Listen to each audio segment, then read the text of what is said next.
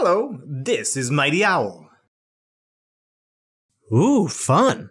Chen and Mia are playing a really cool game. Well, let's join them and practice working with decimals. Alright, here's the game. They toss a coin on a number line and find the decimal to the nearest thousandths place. Alright, Mia just took her turn and let's take a look. Can you find a number that is represented by the dot? Well, we know that the number is between 100th and 200. Well, let's zoom in on the number line to get a closer look. Now we can see that the number is between 125 and 126.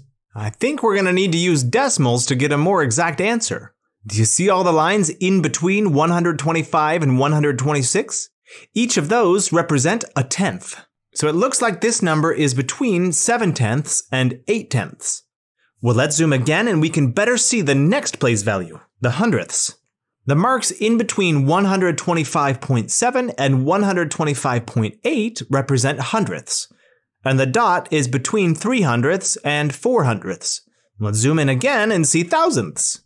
Okay, so now we're looking in between 125.73 and 125.74, and the number is at the 6,000ths mark. Aha! We found the number. 125 and 736 thousandths. Cool. When we read a number that contains a decimal point, the point is read as and. Moving on. Here, Mia has written down the number 125 and 736 thousandths in its expanded form. Expanded form? Well, that breaks apart the value of each digit in the number. Right. The portion to the left of the decimal point looks familiar.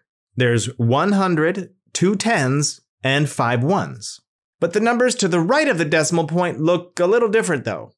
The 7 times 1/10 represents 7/10. We can write a tenth as a fraction and use multiplication to show that there are 7. And next we have 3 times 100th to show the value of 300ths. Last we have 6 thousandths, or 6 times 1,000th. Perfect, look at that. Putting it all together, we've written it down in decimal form. And now that we helped Mia write a number in decimal form, we can give Chen a hand too. Chen has a number that is written in expanded form and wants to write it as a decimal. So let's take a look together at what each digit is being multiplied by and find out what place value it is. The 3 is being multiplied by 100, and this means that it goes into the hundreds place.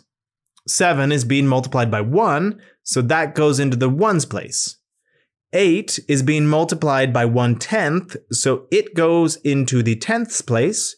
And the last digit, 5, is being multiplied by 1,000ths, so it goes into the thousandths place. Oh, wait a minute. Our place value table has blanks in it. Oh, I know. We can use zeros as placeholders. Oh, right, there we go. Now we can write the number. Okay, we have the number 307 and 805 thousandths. Great job. Ooh, and it's Eric and Latifah. Seems like they're having a little dispute about decimals and fractions. Looks like they may need our help.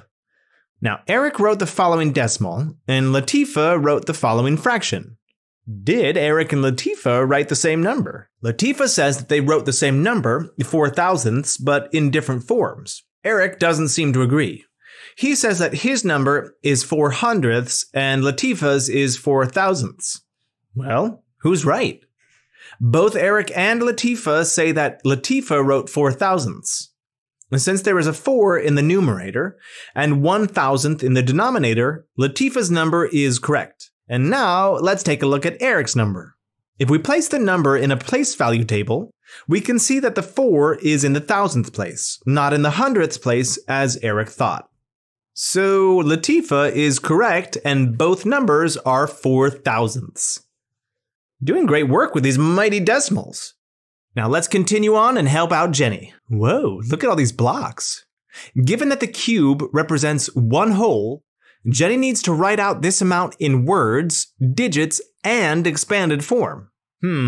Let's organize these blocks and find out what place value each of them holds. The cubes represent ones.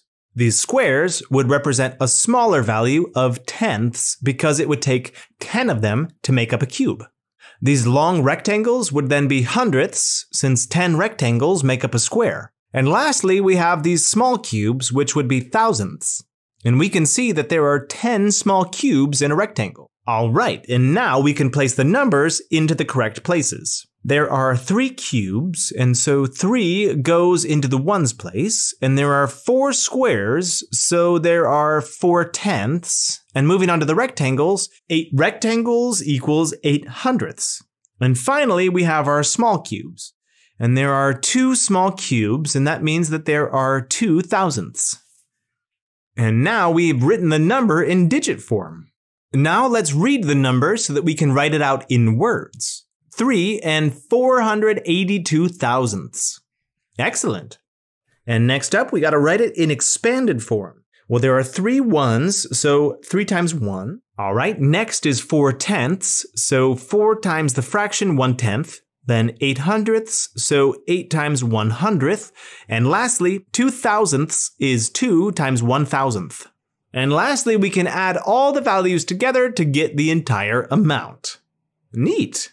Wow. There are so many cool ways to write mighty numbers, from expanded form to digital form and even with words. Today, we learned how to write decimals in expanded form using fractions. Keep practicing and check out the worksheets on our website. And I'll see you in the next video lesson.